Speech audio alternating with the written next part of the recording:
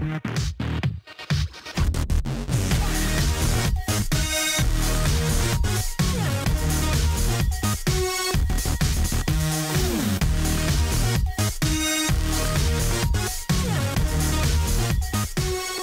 I just wanted to throw something up here really quick, just so I can kind of go through the motions of the entry process, right, of entering. I know I did a video yesterday of when to enter, right, and I think I think I did a fairly good job at entering this. You know, I did it on TradingView with you know, the paper money thing. So here, you know, why am I just talking about it? Why don't I just actually do it instead? So here we go. Let's go ahead and transition over. All right. So of course I got the price of Bitcoin down there. You know, still having around 29, but looking at Ethereum here.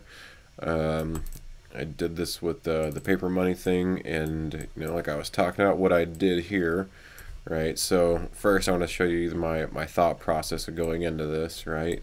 So we had the equal highs, remember, and I told you it was going to get above. It did, and then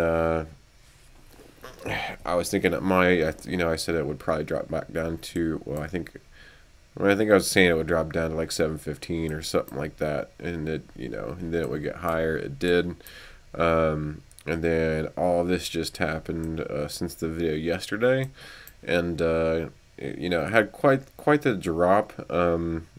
Yesterday it looked like around 7 o'clock or so, came back up, but here, you know, I'm noticing equal high. We had a run on liquidity.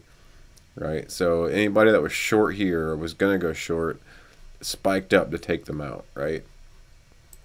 So in case you were, especially if you look at something like, you know, like a RSI or something, and you're going off of this right here, right, and you're saying, man, it's oversold, and I'm just gonna go ahead and sell. You know, this is how these things can become dangerous, right? Or you see something like this, right? And maybe you're thinking it's just going to pump, and you want to buy more because the MACD showing that, you know, the momentum is just going to go up. So instead, you know, you're looking at one or the other, right? And right here, you're getting the fear, right? The FOMO. And so you either do one of two things. You put in a long position right at the very top, right? And then, you know, you're kind of stuck because, or you buy at the very top and it doesn't work out for you. Or you put in a short position, you know, right here, and you don't think it's going to get much higher. So you just put a, you know, really, well, that didn't work out that well. You throw in a short position because right there is where it starts getting oversold, and you don't think it's going to get that much higher, or you don't have that much money to play with in the first place. So you know, you go from, you know, 75 to 79, or even, you know, maybe even 76. I think that's where it got to, is 76. So I'll just, I don't know, we'll throw it just a little bit below. Or, you know, if we get into this a little bit closer, you see that little dip right there, and you say, you know, you buy the dip, or you're starting to sell because you're starting to chase it because you think it's already the high, and you place your stop loss just above, you know, that little wick right there. I mean, personally, that's what I would do if I had no clue, you know, what I was doing. You know, then all of a sudden you see you're chasing the sell, and then it sells, and boom, it goes right up through there. Now you just lost your money, and what does it do? It sells off. And now you don't want to chase it anymore because it sold off. So, but anyways, it's neither here nor there. What did happen is that we do have, you know, it did sell quite a bit. It came back down to, looks like this kind of same area as it, you know, kind of supportish area that it hit it last time. So that would tell me, you know, you're looking at two things right now. Well, with not so much with it happening right then, but looking at two things, right? So with this dropping off, you'd have area liquidity above, right? Then you also have area liquidity below because you have equal lows. So right now I'm looking at this, I'm not for sure which one it is. I'm personally thinking, after seeing this, and you know, even if I didn't have seen this first, I would have thought it would go below it before it went above. And the reason I would think it would go below it is because of this spike in liquidity, taking anybody out that was going to be selling, because it looks like it's probably going to be going down a little bit further, right? So that would be my initial thought. Even though there is that area liquidity above, it looks like it is going higher. My personal thought would, I wasn't going to personally place anything on it until until I see it either make another high above this, or at least, you know, get below these equal lows, take out this liquidity. So instead what it does is it takes out these equal lows, right, for this liquidity, bounces off an order block, and then comes back up, bounces off, it's almost the same order block, comes back up, bounces off the same order block. Now we have an area of displacement, right? Now we have a big area of displacement, but it comes back down, right? It settles on one of them, so it would have been a couple different things that could happen, right?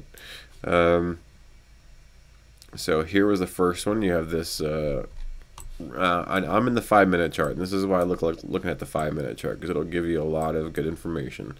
So you see it go sideways here, so it comes back down to this area to where this candle is, right? Wicked up, came down, went back up.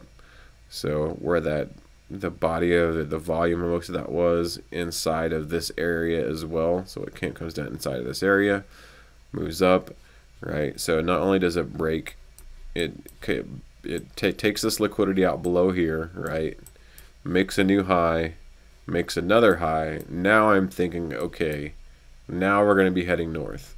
So now I waited until it came back down, and it hit another, I mean, it's kind of an even area of displacement, but I waited till it got down to here, and as you can see, with this right here, this is where I placed my order. So as soon as it dropped down to this area, I did place my order, and I also did the same thing in real life. Now I am thinking that it is on its way north, and it should get above. It should get above this area of liquidity. I have it set at 759. I'm thinking it'll get higher, but you know, to play it safe, I would honestly maybe lower it to about 757. But I put it at 759, and we're at 737 now, and we shall see what happens. So that's all I got for this right now. Just wanted to do a short video, and I'll probably come back and let you know what happens when, you know, something does. The only thing I am fearing, if I am fearing anything, is that, you know, I did put the stop loss, you know, down below here, but you know, should probably put it below this wick, but I'm putting it, actually I should probably put it below this wick, because if it drops down below this wick, it's more than likely going to continue going down, because it's going to try to take out the other liquidities below it as well. So you don't want to risk more than what you have to. But the only thing I fear is that it does drop down quite a bit. But I don't think it's going to, because you see all these candles here, boom, all that goes down, right? It comes back up above it, it comes back down, hits it, and then it goes back up.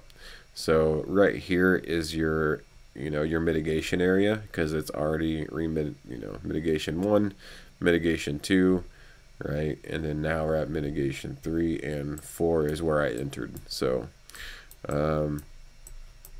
now I'm just waiting to see and hope that it gets above this next high, and we'll see what happens after that. So That's all I got for this. Just wanted to share that with you, and I'll be back when we see more happen. All right, thanks, and wear your pants.